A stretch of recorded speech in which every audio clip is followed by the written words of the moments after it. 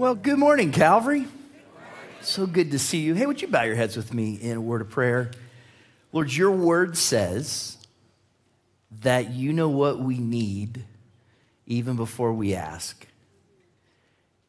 And Lord, there's some of us coming to you here today, and we've got needs, and there are things that we are asking you for.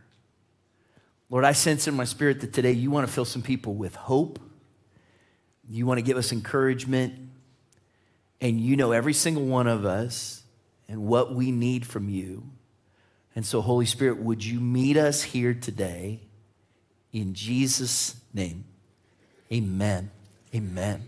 Hey, grab your Bibles with me if you would, please, and turn to Matthew chapter 7. Matthew chapter 7. Welcome to those of you that are not only here with us in the Sanctuary in Auditorium 1, but also here with us in Auditorium 2. So many of you there, so glad that you're here. Also, those of you joining us online, maybe you're watching by way of television or the podcast, we are honored that you would take the time to join us. We took a little break last week as we were in Psalm 20, and the Lord just did something really special, I think, in a lot of our lives, my life as well, and so thankful for that. Jumping back into Matthew 7 today. A couple weeks ago, we started a series that we called Built to Last, and we're talking about things that Jesus is going to give to us, some building blocks, some keys in this chapter, how to build a life that's going to stand through the storms of life. And so we're going to look at some of these building blocks. We're going to get to the second one today. So why don't we jump right in, Matthew chapter 7, look at Jesus' own words here. Matthew chapter 7, verse 7.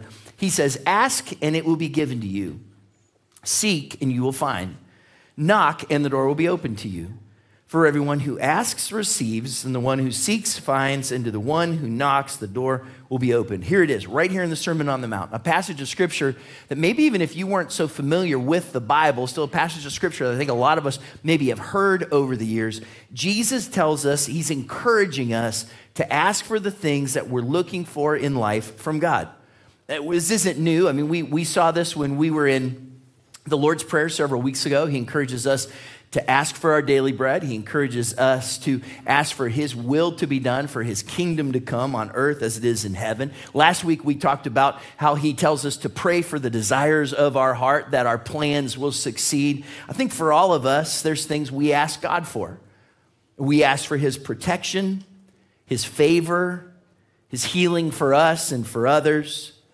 Some of us are asking for significant things in our relationships, maybe to become parents, maybe it's to do well in our exams. We have things we ask for our family or for our friends or for ourselves. We've got things we need from him we're seeking after in our work life, in our spiritual lives. I know for this pastor, I hope you're asking for good things for the church, and we ask for these things. I've talked to several people too who say, you know, I think about asking God for things, but they just seem like they're such small things that I'm not so sure that he would even care about the things that I feel like I need. Does God care about the things we need? You better believe he does. And Jesus right here encourages us. He tells us that we should ask. So here it is, second building block. The first one 2 weeks ago that we looked at was do not judge or you will be judged. Here's the second one, right back, super simple. Jesus' words, he tells us to ask, to seek, and to knock. And those words are very key if we're going to build a life that's going to survive and thrive in the storms that come to us in life. Today, as we look at this passage, we're going to look at 3 keys to receiving from God. We're going to look at 3 keys to receiving from God. Here's the first one, Jesus' own words, super simple. Number 1, he tells us to ask. Number 1, he tells us to ask. Seems kind of basic, doesn't it? I mean, it's kind of where we're at. But sometimes it's when we forget the basic things, as simple as just asking something, that we miss out on some of the most important things in life because we just don't ask. I've had people say to me, well, you know, I was talking to so-and-so and I think they're mad at me. Why do you think they're mad at you? I just don't know. I says, well, did you ask them? No. Well, then how are you going to know? So somebody says, I think when they said that, it really hurt my feelings. Well, did you tell them that? No, I didn't tell them. Well, then how are they supposed to know? Like I had somebody come up to me years ago, and they said, I just got to ask you this. I've heard you don't like me. And I was like, oh no, I don't like you. I think you're very nice. Yeah, I think you're a very, very nice person. I don't like you. And they said, well, somebody years ago told me that you don't like me.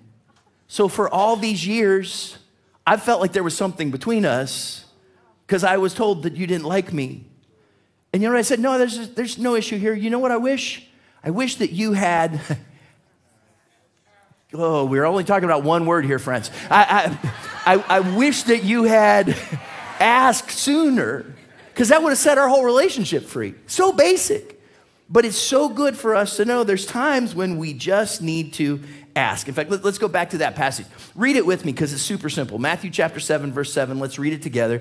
He says, ask and it will be given to you. Seek and you will find. Knock and the door will be opened to you. For everyone who receives and the one who finds and to the one who the door will be opened. And I read that as I studied it to get ready for today. And I said to myself, Jesus, you wasted a whole verse. Because what you said in verse 7, you basically just repeated in verse 8. I could have shaved a whole verse off my Bible reading today if you hadn't been so redundant. Do you think he did that on accident? No, why do you repeat something? You repeat it for emphasis because you don't want it to get missed. Let's say you're watching a little child and the stove is hot and they go to reach up and touch the burner on the stove. What are you going to say? Don't touch that because I don't want you to get burned. And because I don't want you to get burned, don't touch that. Like you're going to repeat yourself because you're emphasizing this. And Jesus says, I'm taking two whole verses. I'm saying the same thing twice, almost the same concept. He doesn't even really change the words all that much. And he just says, I want you to ask. He's emphasizing it. And then he gets more, I don't know, emphatic and aggressive as he goes, right? He says, first I want you to ask, and then I want you to seek. That's more active, isn't it? And then he says, then I want you to pound on the door, and I want you to knock. Because he wants us to know that life in his kingdom, when we live the way that he wants us to, life in God's kingdom is active, not passive. We don't just sit back. We actively live the life that he's called us to live. And part of that is that we ask him for the things that we hope to receive from God. Two things we've learned already so far. The first is this, that all of us have things that we need from God. I think for every single one of us, there's something we're asking him for. So like maybe dial it up in the hard drive of your head right now. What are you asking God for? Like think about it for a moment. If you were put on the spot and you had to respond in some way, what is it you're asking God for? Because the other thing that Jesus has shown us is that when we live in his kingdom, he wants us to ask. So if he wants us to ask, how do we do it? How do we go about asking him for those things? Let me give you real quick from Scripture, because if we're going to ask, I want us to ask the right way, the way the Bible says it. Real quick, let's look at these things. We'll just call them the biblical art of asking. Like if you're going to ask God for something, how do you do it? Let me give you just a few of these. I think there's 5 here we'll look at real quick. Here's the first one. Ask before you fight. That you should ask before you fight. What do we mean? Look at this. James chapter 4, verse 2. It says, you desire, but you do not have, so you kill. You covet, but you cannot get what you want, so you quarrel and fight. You do not have because you do not ask God. I think the King James Version says, you have not because you ask not. And he says, instead of fighting, before you struggle, before you reach out of the way, before you take great effort, have you thought to ask God? So maybe the picture that comes to my mind as I think about this is, you ever been to a big family dinner, like a Thanksgiving or a Christmas, or if you've never been to one like this, I'm sure you've seen it on a TV show or a movie, where there's this giant table and all the people are sitting around it. Do you have the picture with me? And all of a sudden you realize the thing you want is on the other side of the table. And so you just decide you're going to go for it. And you just kind of stand up and you just kind of reach and start grabbing and you go after it. Well, there's a few problems with that. Number one, it's rude, isn't it? All the moms in the room? Like it's rude to do that. Two, you're probably going to bump into someone. So if you've not already annoyed them, now you have. You're probably going to spill something. You're going to make a mess. You're going to upset people. And likely it is that you're not going to be able to reach what you're going after in the first place. You're going to irritate people. You're going to make a mess, all for something that could have come your way if only you'd asked. And Jesus tells us to ask, and James tells us that we should ask before we start fighting, before we start reaching, and believe that God is going to help us in that. So the first one, ask before you fight. Here's the second one, number 2, ask for what is right.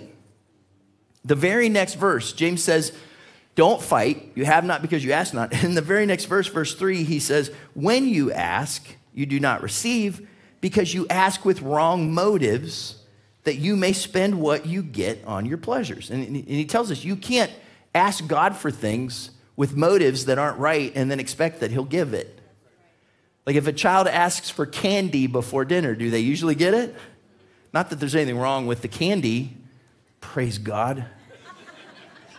But it's just not the right time. Your motive's probably not right in that moment. The truth is, I've known people who have asked God for things so that once they get blessed in that way, they can impress other people. Or even more, maybe they've asked God for things so that they can get even with other people. Those aren't motives that God can bless. Look at this, 1 John chapter 5, verse 14. John tells us this is the confidence we have in approaching God, that if we ask anything according to his will, he hears us. So what's key in this whole idea of asking and seeking and knocking is that we're asking according to these kind of things in the art of the biblical art of asking. We're asking according to God's will. Ask before you fight. That was the first one that we saw here. The second one was ask for what is right. Here's the third one. Ask as you delight. Do you see the little rhyming going on here? Anybody like Dr. Seuss? Do you see the rhyming? Here's where we're talking about this. Ask as you delight. Psalm 37:4. Take delight in the Lord, and he will give you the desires of your heart. We even saw this from Psalm 20 last week, that we can pray and ask for God to give us the desires of our heart. It's a part of what he wants as he blesses us. But let me just encourage you, we can't just ask and ask and ask and never consider the source. Some of us just want and want and want and forget that God is our source. And it says here that our asking and our receiving starts with our delighting in who he is.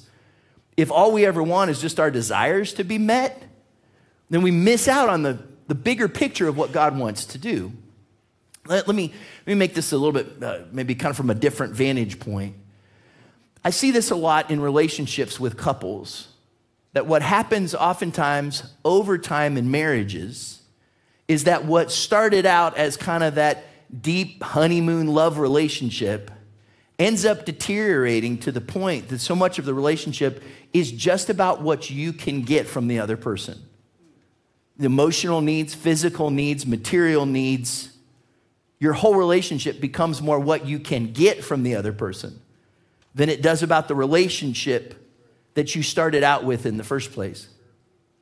You want to put a little spark back in your marriage? Start loving that other person for who they are, for that closeness, for that relationship, to delight in them. And not just for the things that they bring to the relationship. And what I find is when I get my selfishness out of the way, it makes that relationship so much richer. Anybody know what I'm talking about? Well, the exact same is true in our relationship with God. So many times we go to God and we want just what we think we want, but when we start with delighting in him, knowing who he is, loving him for his greatness and his love and his presence and the peace and who he is in our lives, for what he's done, when we see him in our majesty, when we delight ourselves in the Lord, not only is our heart then in line to ask for his will, but then he's in a place where he can give us the desires of our heart. But if I'm just asking out of selfishness, I'm missing the whole point. So I need to ask as I delight in him. Let's hit two other ones just real quick. Not only all those we've talked about, but ask with all your might. But don't just ask halfway. Here's an example. James chapter 1, verse 5. If any of you lacks wisdom, you should ask God, who gives generously to all without finding fault, and it'll be given to you. But when you ask, you must believe and not doubt, because the one who doubts is like a wave of the sea, blown and tossed by the wind. That person should not expect to receive anything from the Lord. Such a person is double-minded and unstable in all they do. So James says, if you truly are asking God for something, ask and believe. Ask with all your might. Last one, ask and then do right. Ask and then do right. Here's what John tells us again. 1 John chapter 3, dear friends, if we don't feel guilty, we can come to God with bold confidence, and we will receive from him whatever we ask because we obey him and do the things that please him. You can't expect to receive from God when you ask if he knows you're not going to do the things that he wants for you to do. So real quick, five things that were in the biblical art of asking. Ask before you fight. Ask for what is right. Ask as you delight. Ask with all your might. Ask and then do right. Cheesy, huh? Cheesy. But I hope one of them stuck with you, because I want you to ask and receive. But you can't expect to ask and receive if you don't ask according to his word. But are you sure? Are you sure, Chad, that he wants me to ask? Well, we're doing it as a church. Like we're asking God that he would help us to give more to missions this year than we have in many, many, many years. Our goal is to give about $435,000 through the church to help bless other ministries and missionaries all around the world. Let me give you one example. Over the course of the next 2 weeks, we're going to ask you to ask God what he would have you to do for one of our projects. We have multiple projects this year. You can pick up one of the Love the World booklets either out in the hallway or in the hub or around the building. And one of our projects this year is to help fund a translation in Northern Asia of the Fire Bible. If you're not familiar with the Fire Bible, I'd encourage you, get one. It is an awesome tool that is a study Bible that can help you not only read God's word, but then understand what you're reading. It was originally designed as a tool for pastors in very, very remote places who couldn't get biblical training to have a resource to be able to teach the people in their churches how to understand and know God's word for themselves. It's an incredible tool, but there's so many parts of the world where you have pastors in remote places who don't have the tool because it's not been translated into their language, and we as a church want to do something to fix that. And so we have partnered with the Fire Bible. You hear more about this next week. And we're asking God to help us as a church fund one of those translations so that pastors in a very remote part of Asia can go and give the good news to people who need to hear it. I think that's something God wants us to ask for, isn't it? So would you ask God what he would have for you to do? Now that's what we're asking for as a church. What are you asking for? Like, what is it that comes to your mind right away where you say, God, I'm asking you for?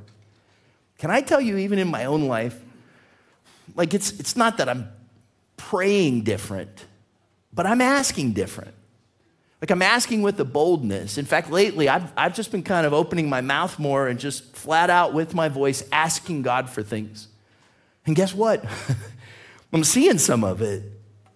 And there's these moments where you see God work in your life, and then you know, God, you did that, and part of why you did that is because I asked for it. Do you know what we've asked for as a church? We've asked as a church that more and more people would come to know Jesus and surrender their lives to him. You know the best thing that happened to me today? I set my Bible down over there on that chair, and when I went to preach, the front of my iPad was all wet because it was in the splash zone. I'd like to see more splash zone Sundays, wouldn't you? So we ask God for those things. I don't know, Chad, that's cool. We're asking for missions and asking for people to find Jesus. What about my stuff? John 15:16. Jesus says, you did not choose me, but I chose you and appointed you so that you might go and bear fruit. He has a purpose for your life, fruit that will last. And so that whatever you, help me here, whatever you ask in my name, the Father will give you. He wants you to come to him. He wants to meet your needs. Know this, God wants you to ask.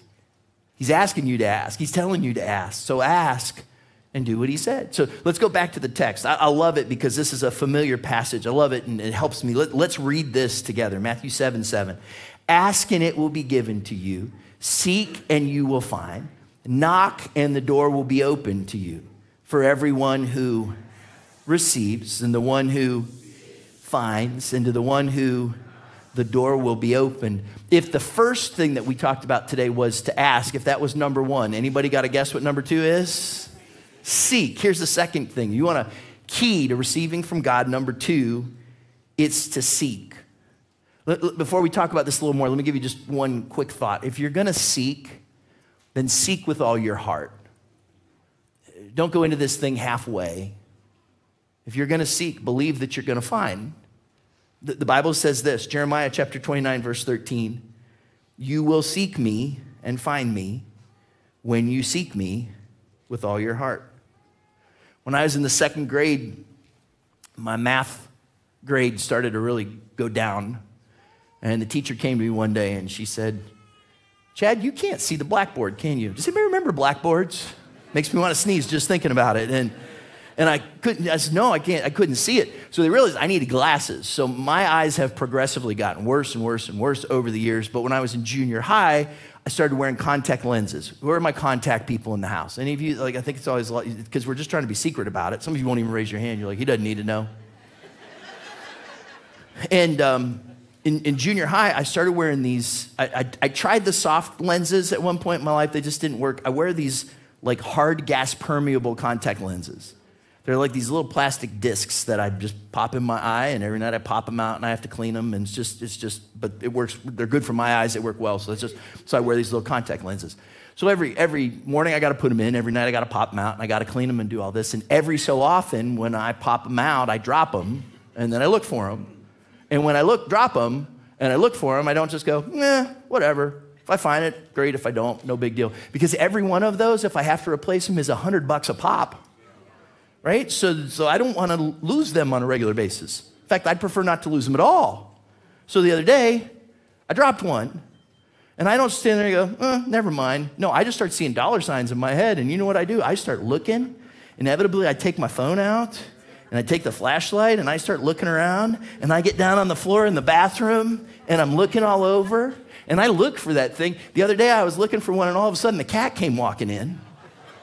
I cast that thing out in the name of the Lord. Last thing I need is a cat walking around my house with $100 between its paws. No way, get out of here.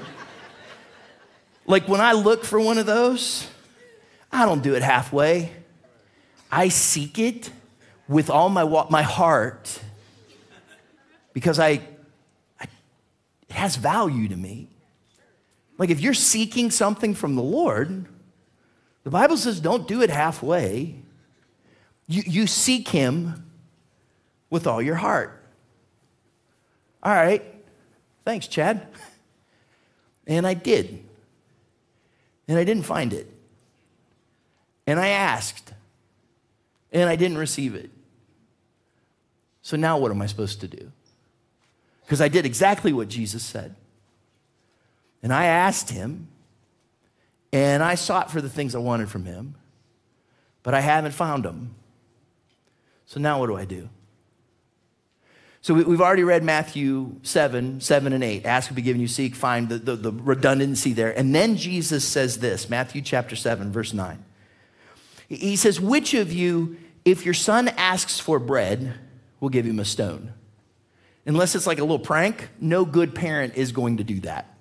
Right? If the child needs nourishment, you're going to feed them. You're not going to give them stone when they ask for bread. Look at verse 10. Or if he asks for a fish, we'll give him a snake. We've gone from useless bread to poisonous snake. Right? If your child needs fish, you're not going to give them something that is going to kill them. Jesus says in verse 11, if you then, though you are evil, know how to give good gifts to your children, how much more will your Father in heaven give good gifts to those who ask him? Like if you're a parent, you know this. If your child asks for something, I wouldn't have believed this before I was a dad. But once I became a dad, there's something that changes in your heart. Anything that they need, I'll do my best to provide that for them when they ask. And I love my kids, but I would walk right past them for my grandson. True, grandparents? I can't get it. I don't understand it. He says, if you're like that, if that's how you are, think of how your heavenly Father is. He says you're evil, not because he's calling you out, because he's saying your motives aren't always right. But you have a heavenly Father who's holy and perfect, and he never changes. I thought, why would Jesus say this? In my mind, oftentimes when I read scripture, I picture the people that Jesus is talking to almost in like a fairy tale, kind of perfect kind of way. And I forget what their lives were really like. When Jesus said this in the first century, he was talking to Jewish people who had been asking and seeking for centuries. They were under the oppression of the Roman government. They didn't have freedom. They were being mistreated. There were so many things that weren't fair. For centuries, the Jewish people were saying, God sent us a Redeemer. God sent someone to rescue us. God, would you help us? They had asked and they had sought, and they hadn't received yet. They hadn't found yet. On top of that, and Jesus has already told us this throughout the Sermon on the Mount, they're living in a world that's run by hypocrites. And they've got all these people telling them how they're supposed to live and telling them what they're supposed to do. And I realize when Jesus starts talking to them about asking God for something, there were a lot of them who were passive and they were defeated and apathetic. They'd started to conform to their culture, and they were frustrated and deceived and mistaken and confused about the things they were asking God for. And they were just flat out faithless, so many of them, because of what they'd been through, because they had sought and they didn't find. And Jesus said, when you sought and you didn't find, when you ask and you did not receive, don't start to think that because the system is corrupt or people have done you wrong or you've been disappointed by the church, that somehow God's not there. Because your good heavenly Father knows exactly how to give you what you need, when you need it, in the way that you need it, so that he can bless your life. Amen. Now, why do I stress that? Because just like those folks in the first century, some of us have a hard time asking because we have a hard time trusting. Because that parent disappointed us, or that boss mistreated you, or a spouse hurt you, or a child wounded you, or a friend betrayed you, or the church frustrated you. And now you have a hard time asking because you're not so sure if you asked if it would make any difference anyway at all. Whatever you believed in the past, I want you to know that there is a good Father who hears you when you ask. So much so, look at this. I want you to know that you're seeking good things from a good heavenly Father. Sometimes that's hard for us to believe, but you are seeking good things from a good heavenly Father. Let me give you some Bible to kind of back that up. Romans chapter 8, verse 28 says this, and we know that in all things, God works for the good of those who love him, who have been called according to his purpose. God works for the good of those who love him. God works for the good of those who love him. I'm asking for everybody to help me out here. Raise your hand if you've ever heard that verse. In this room, auditorium 2, you're watching on a screen, someone raise your hand. Yeah, we not only have heard that verse, have you ever had somebody quote it to you? Like you're going through a hard time and they go, oh, God works all things together. You stub your toe. And they're like, God works all things together. And you're like, well, go stub your toe then, and I'll say it to you. Because when you're the one hurting, sometimes that verse has become a little cliche. That when you're going through a hard time, somebody just says, well, God works all things together. Do you know why the verse is cliche? Because we say it so much.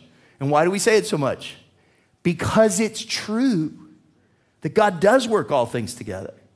But we have to ask, why did Paul even say it in the first place? Like, why did this iconic verse even come up? Sometimes we just quote it because we heard it in a sermon, or we saw it on a poster, or we put it on our wall somewhere. But remember what he said just before this. Before Paul says God works all things together in Romans 8:28, he says this in Romans 8:26.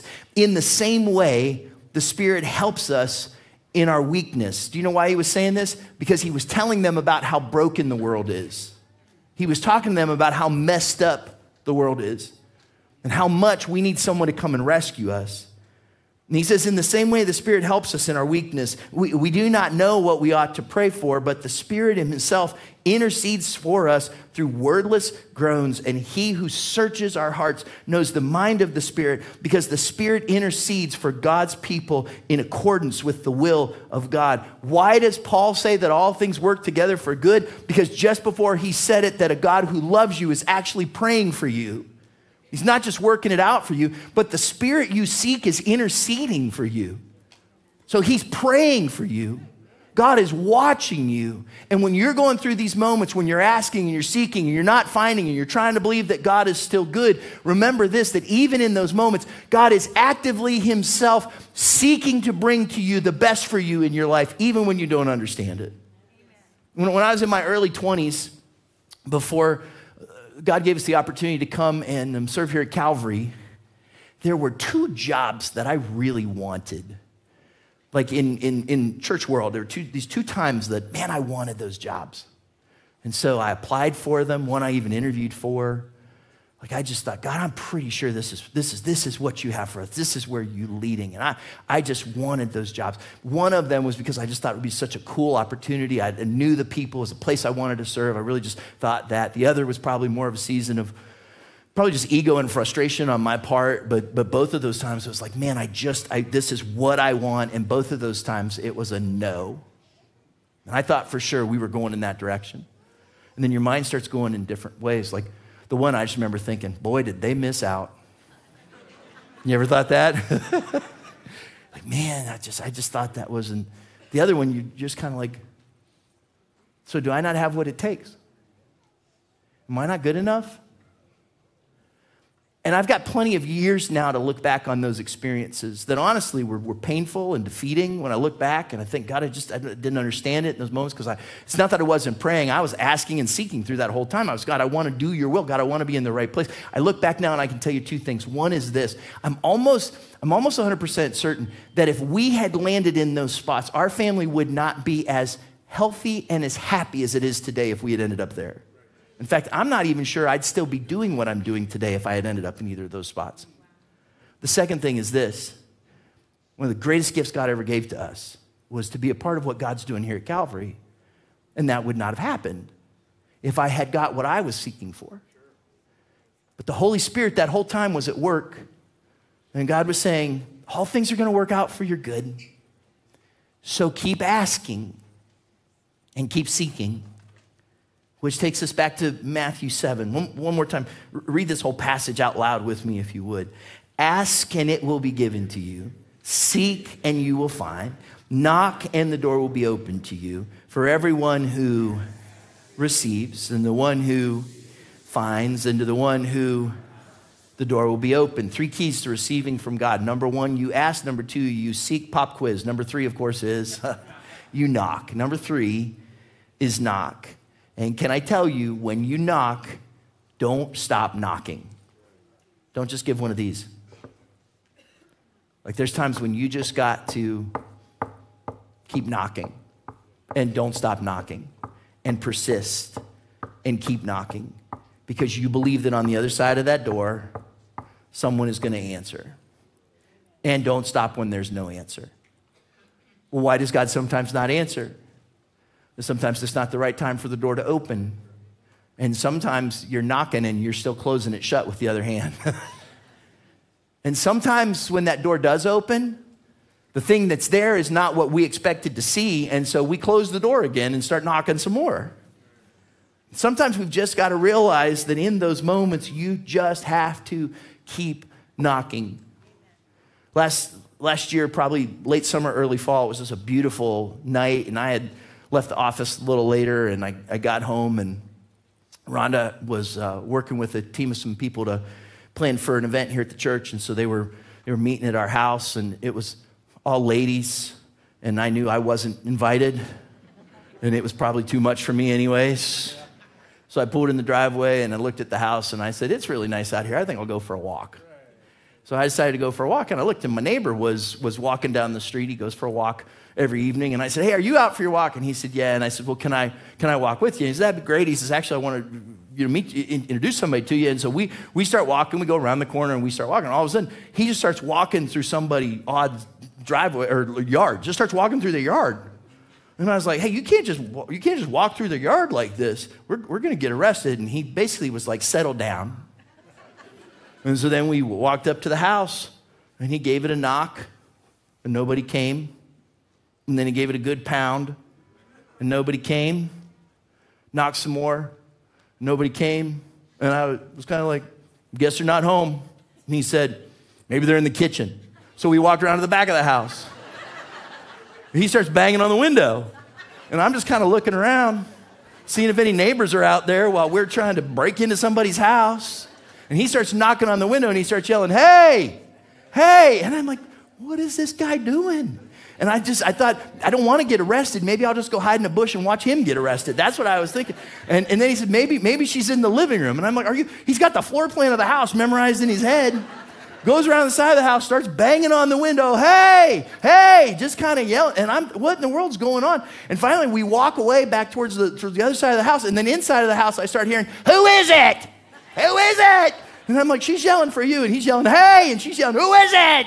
Kind of thing. We finally go around, knock on the door again. She opens the door, and he had to give her something. We have a conversation. I meet the neighbor now and all this kind of stuff. And it's like, I was so uncomfortable. It was far too long. I was sure I was going to have to call Rhonda or Pastor Keith or somebody to come bail me out of somewhere.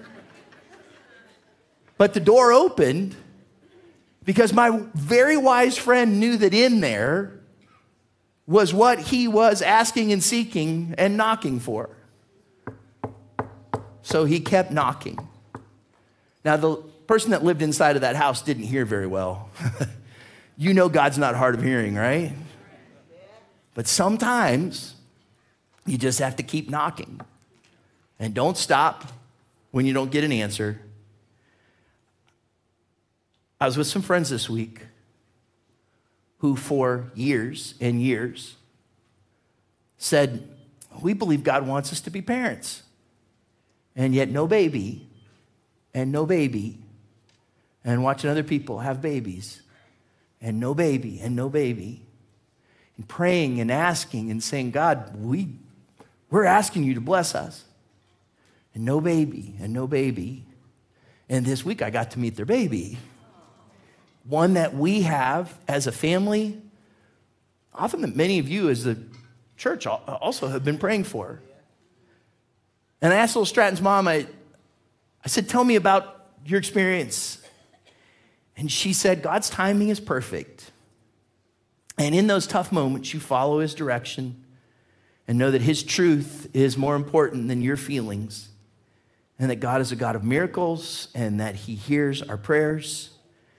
And that he's working in our lives. And even in the times when you're terrified and sad and confused and hopeless, you hold on to him. Because when that door gets opened, his rewards are so much better than what you could have asked or imagined for.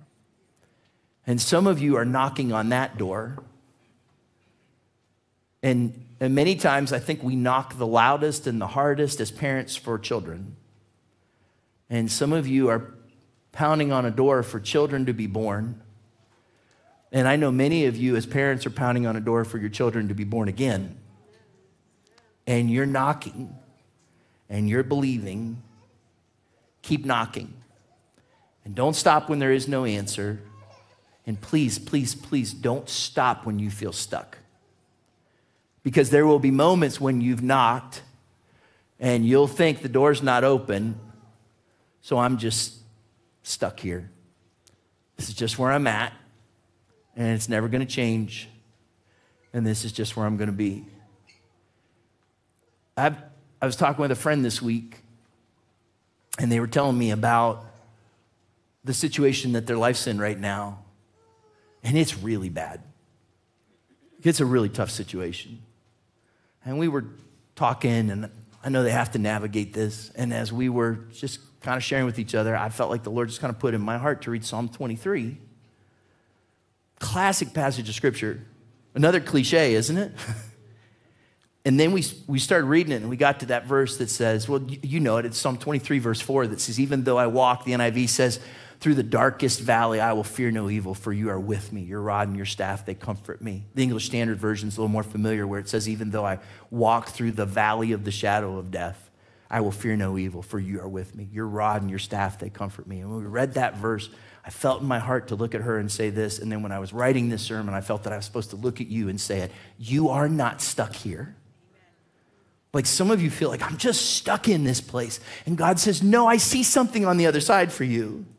He does not say, even though I'm in the valley of the shadow of death and build a house here, and I will say, stuck in this valley, I will fear no evil.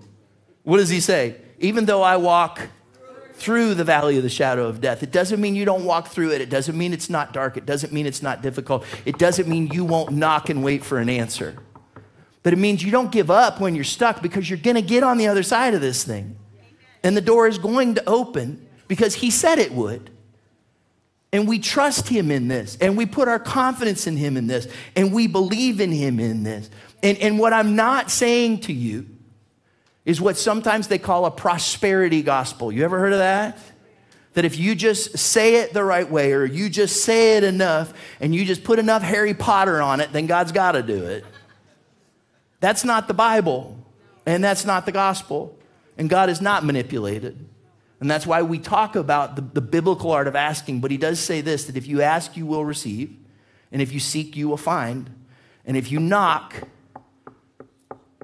even when you get no answer, and even when you feel stuck, you keep knocking, and that door will be open. Don't build your house there. You're going to get through that valley, the valley of your grief, and the valley of your disappointment, and the valley of your waiting, and the valley of your broken heart. You keep knocking and believe that the Holy Spirit's going to be there with you, because that's what Jesus said he would do. Can I give you one more knocking scripture before we wrap up? This one puts a little different twist on it. This is Jesus talking as well, but it's not in Matthew. It's in Revelation chapter 3. And Jesus says this. He says, look, behold, hey you, I stand at the door and he says, I stand at the door and knock. And if you hear my voice and open the door, I will come in and we'll share a meal together as friends. I'll come in with you and you'll be with me and I'll be with you. This is a beautiful picture from the first century of what fellowship is like, of what connection is like, of what relationship is like. And Jesus says, hey, I'm standing here and I'm knocking and I'm waiting on you to open the door. See, there are times when we're knocking and we're pounding and God says, I'm just waiting on you to open up your heart. I'm waiting on you to trust me. Just remember this. Remember, the key is sometimes on your side of the door. Sometimes we just have to open up and just say, God, I surrender this situation. I surrender my life to you. And that you don't give up in those moments. And that you trust in him. And can I ask you to bow your heads and close your eyes for just a moment? Because before we get to the last thought, there's some of you in auditorium 2, and there's some of you sitting here in this room, and there's some of you listening to a podcast or watching this on TV, or you're streaming this right now. And you can hear Jesus knocking on the, we'll call it the door of your heart. And he's saying, I'm here, and I want to give you the desires of your heart. And I want your plans to succeed. But you have to open the door of your heart to me. And some of you would say, Chad, I need a whole lot more than just to receive. My life is, I don't know how I'm going to do it. I can't do it on my own. And there's no better time than right now, no better time than today to say, Jesus, I open the door of my heart to you. I give you my life. You see, Jesus died on the cross so that you and I could know forgiveness. He's our Savior. And he rose on the third day, and he's alive today to give you purpose and meaning, to fulfill your life. And finding that fulfillment, finding that purpose, and finding that meaning simply starts by saying, Jesus, I give you my life. I open up the door to you. And if you hear him knocking today, and you would say, Jesus, I open up the door of my life to you, would you just raise your hand right where you are? Look, that's you. Yeah, thanks. Anybody else? Thanks. You're in this room. You're watching on a screen somewhere. Just raise your hand. Jesus, I open up the door of my life to you. Yeah, thanks. Anybody else? Thank you. If you know that Jesus is your Savior and Lord, or if today you've made a promise to open up the door of your heart to him, would you loud and proud pray this prayer with me? Dear Heavenly Father, I thank you for Jesus, for sending your Son to die for my sin. I ask today that you would forgive my sin and be my Savior. I give my life to you, my risen Lord, in Jesus' name, amen. Hey, look, if you raised your hand or if you prayed that prayer, especially for the first time, you have begun a step of opening your heart to what God wants to do in your life. Following the service, both in this room and in auditorium 2, we'll have friends down at the front who would love the opportunity to pray with you. We have a Bible we want to give to you and encourage you in your decision to follow Jesus. If you're watching online or television, you can go out to our website at ToledoCalvary.org. There's a link there that you can click that allows us to maybe get some more information your way or pray with you about following Jesus. And church, over the course of the last few weeks, we've been getting emails from people who have been watching online and watching on television and making a decision to follow Jesus. And I think we should celebrate that today.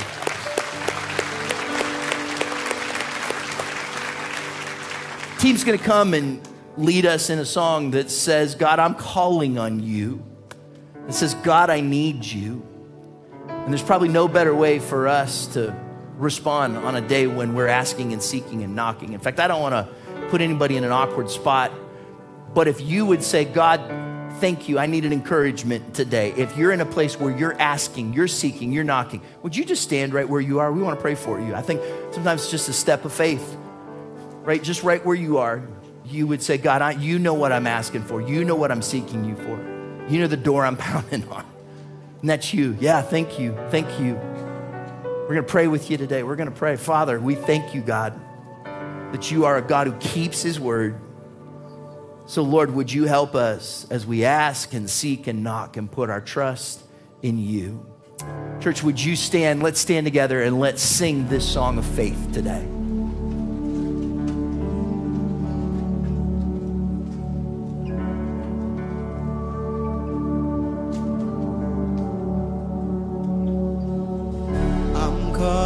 On the God of Jacob,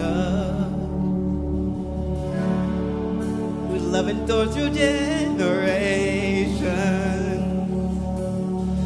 I know that you will keep your covenant. I'm calling on the God of Moses, the one who opened up the ocean.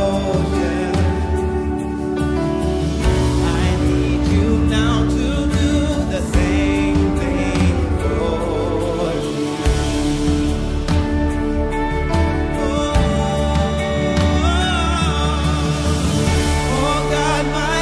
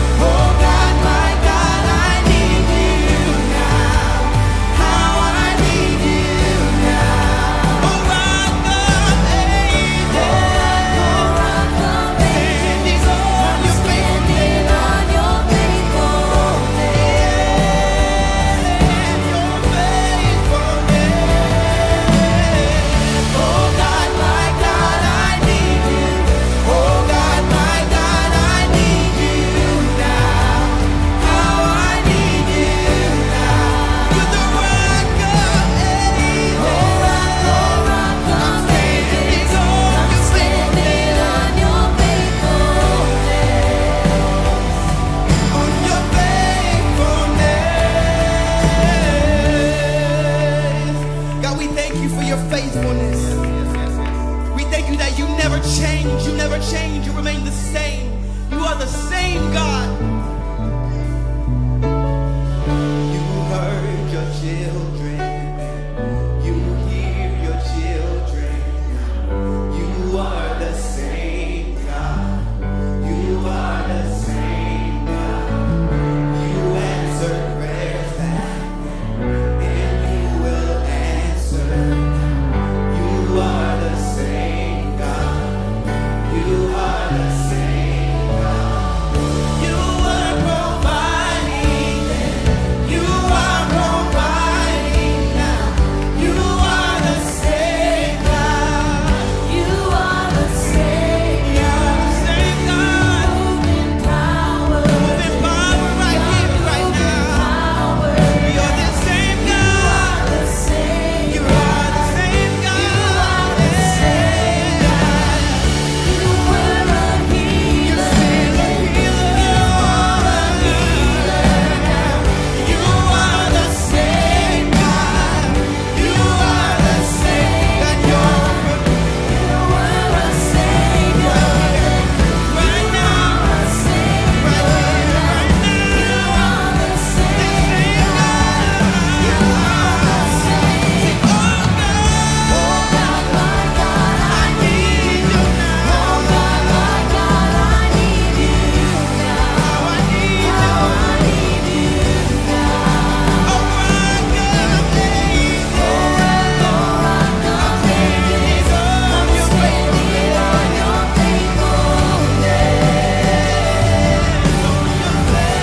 Come on, lift your voices, lift your hands, sing that again.